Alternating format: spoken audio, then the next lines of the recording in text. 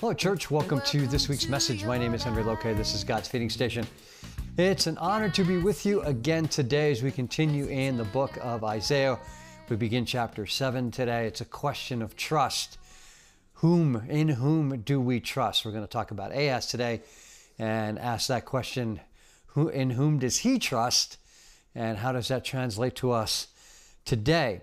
This section of Isaiah from now until into the chapters 30 through 35, somewhere in there, it's going to talk about trust a lot. Trust is going to be a key subject for us over the upcoming weeks and months. But the question today, with the situation that Ahaz is facing, in whom does Judah trust? And I have to be careful because I've been talking about Israel and the attacks coming on Israel.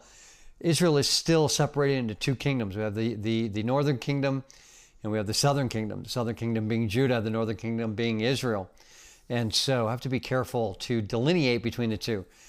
But with this question of trust, Ahaz has to decide.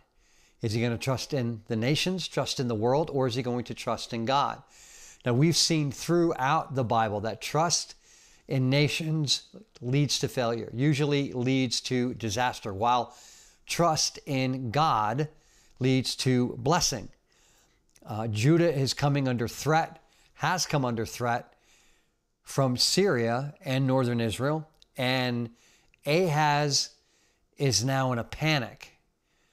And he's got to figure out where he's going to place his trust and to whom is he going to look to for help. Unfortunately for Ahaz, he's going to turn to Assyria. And as we know history, Assyria is Judah's biggest rival, biggest enemy.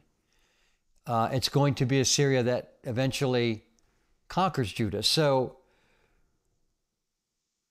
he hasn't learned from the past. He hasn't learned from history.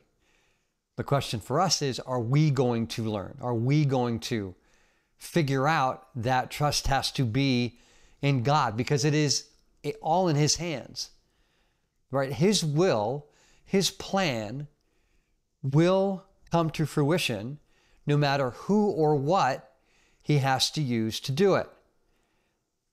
And from Judah's coming destruction, not at the hands of Syria and northern Israel, by the way, but he will demonstrate who he is.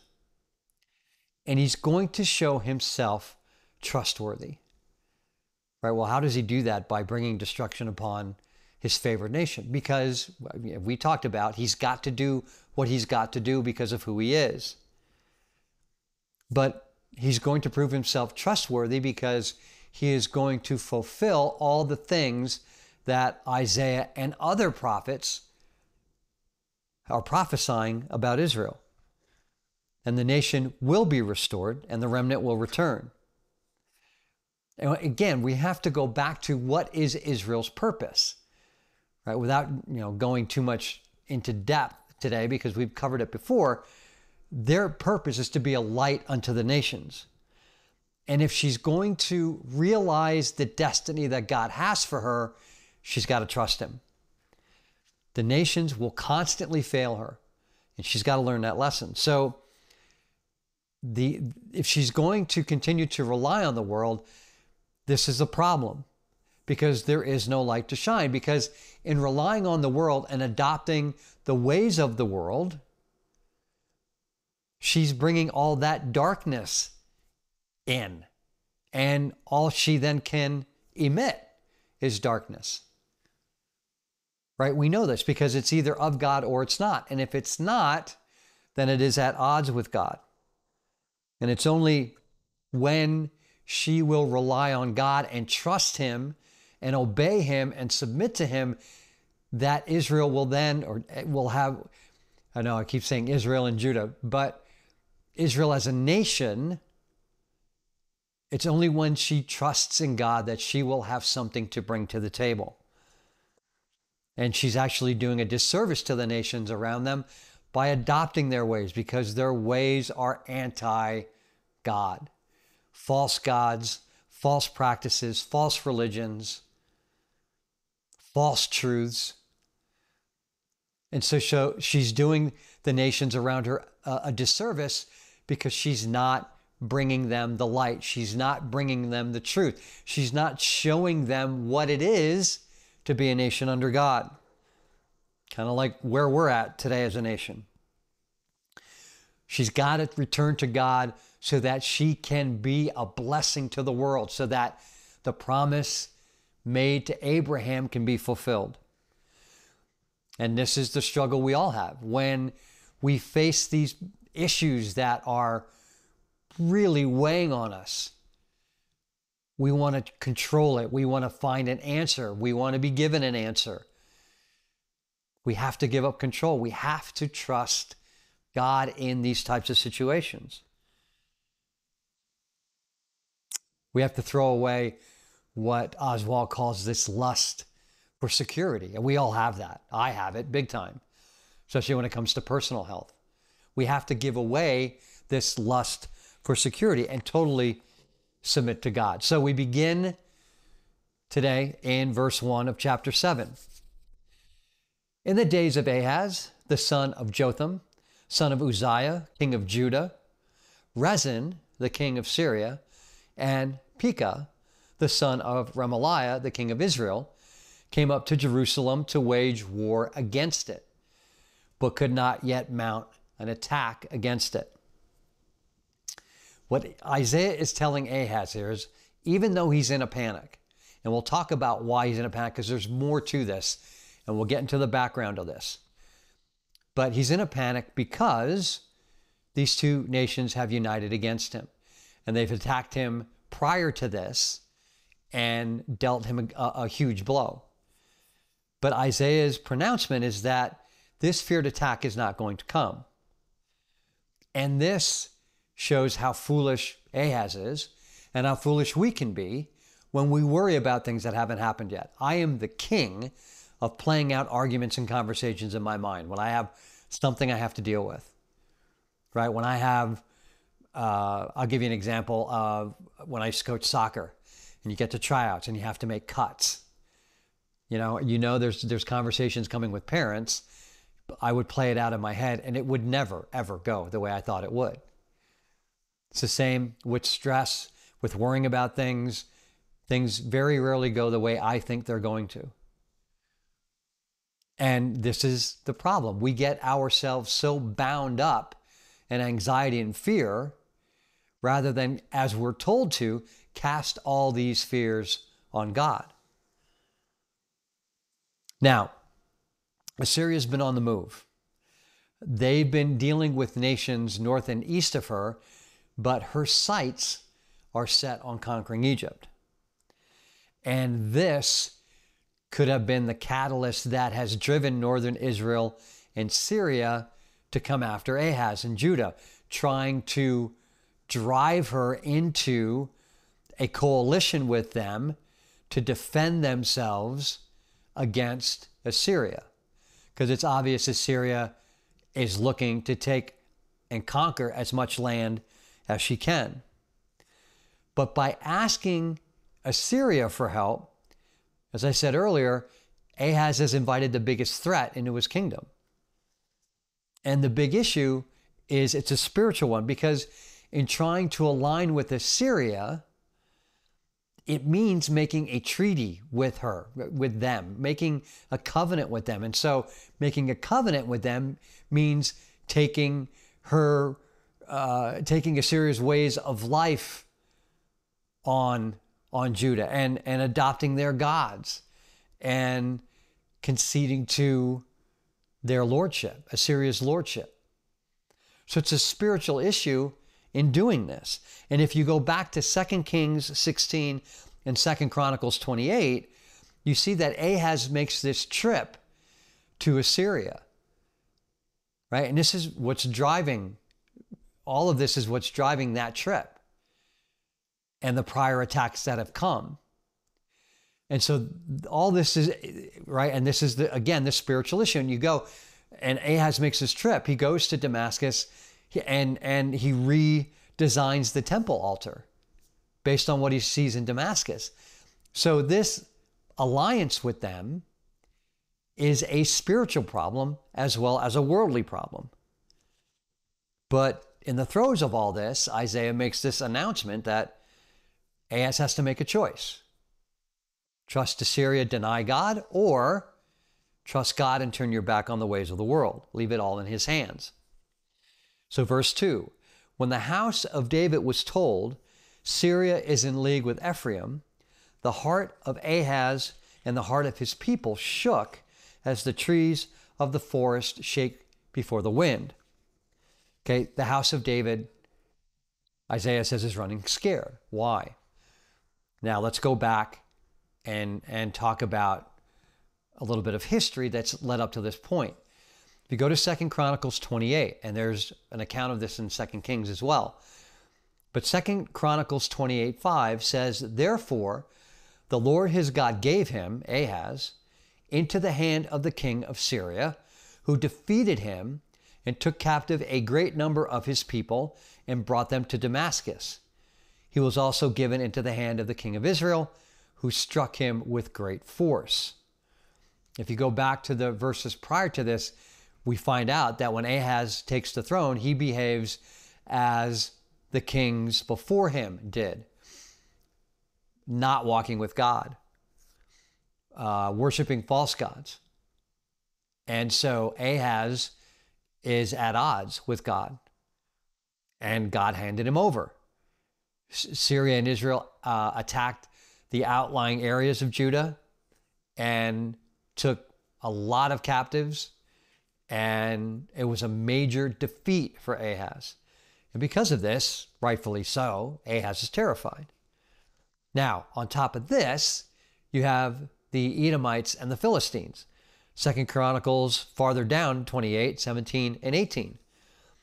For the Edomites had again invaded and defeated Judah and carried away captives, and the Philistines had made raids on the cities in the Shephelah and the Negeb of Judah, and had taken Beth Shemesh, Ajalon, Gederoth, Soko with its villages, Timnah with its villages, and Gimzo with its villages, and they settled there. So Ahaz is under threat on multiple fronts. And to top it off, the enemy has made it clear that if they conquer Judah, they're going to replace Ahaz with a puppet of their own.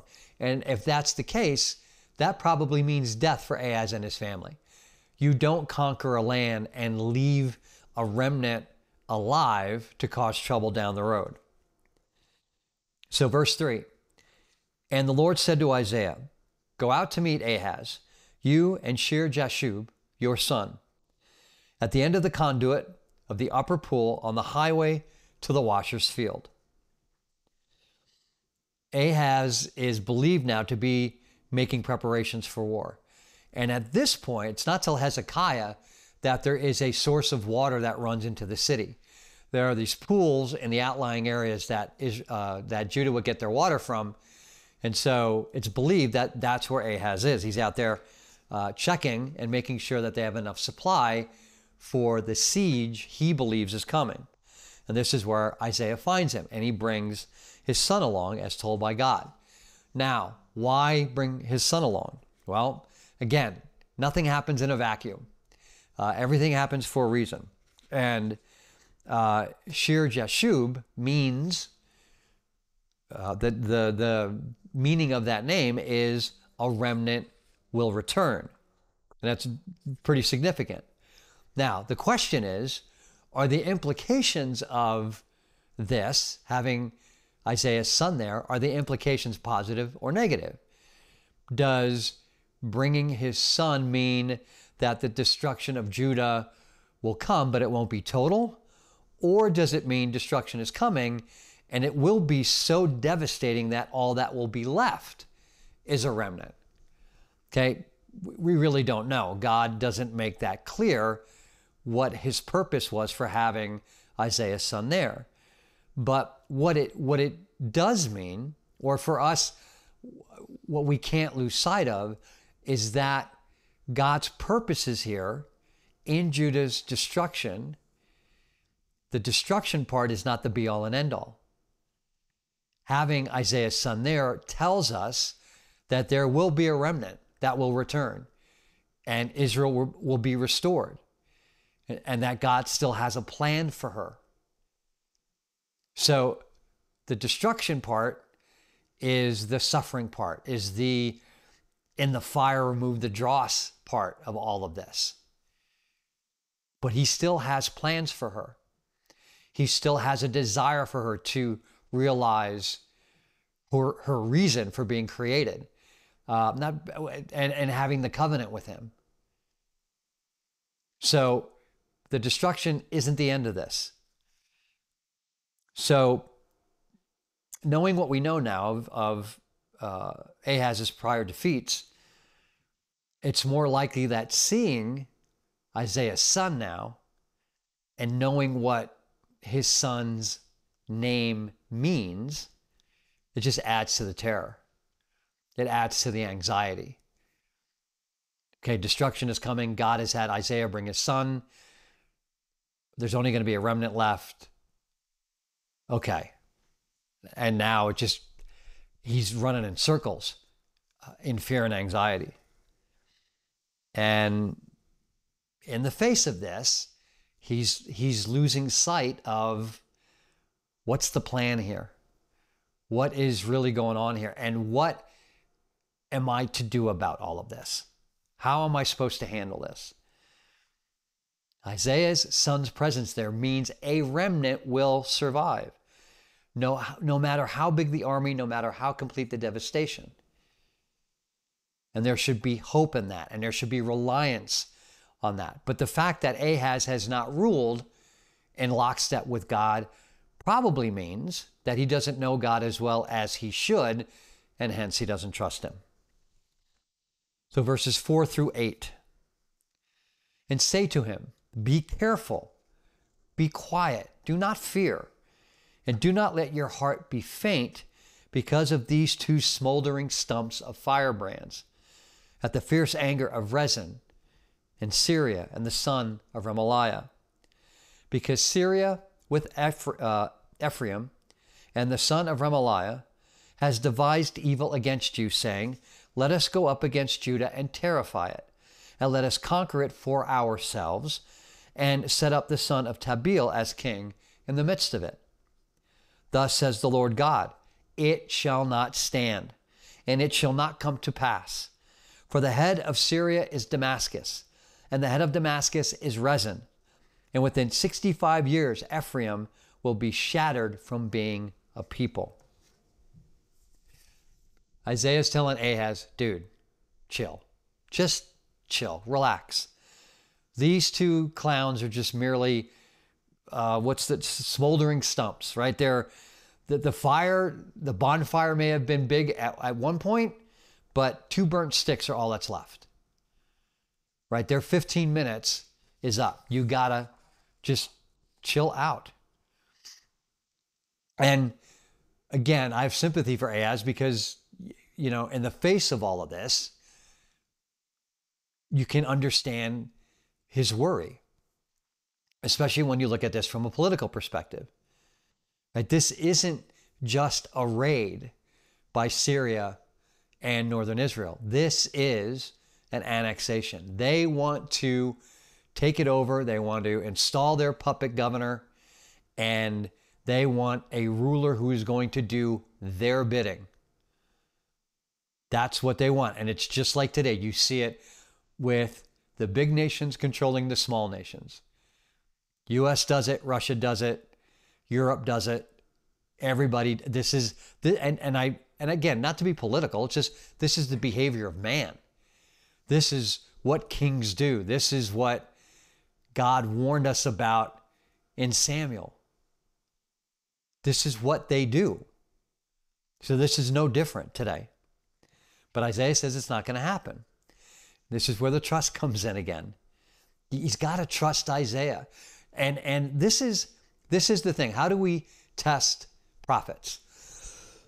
Excuse me.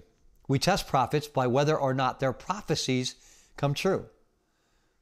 Well, Isaiah has been proven true already up to this point.